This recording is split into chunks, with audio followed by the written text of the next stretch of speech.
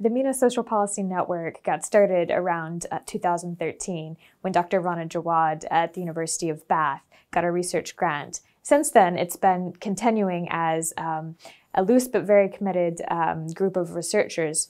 And recently, we started a collaboration with the Carnegie Corporation and the Friends of the British Council, including here in Egypt.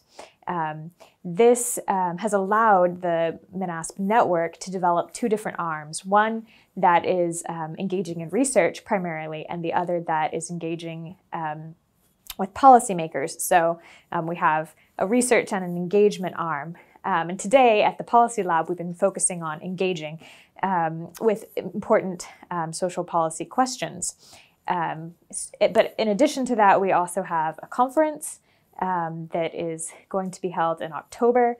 And so that will be focusing on the research aims of the project. We will be producing a lot of interesting outputs in the next few months. So keep an eye out for our policy innovation case studies and our blog that's going to be published on our newly developed website. So there's exciting things ahead for the MENASP network, and we look forward to sharing it with you.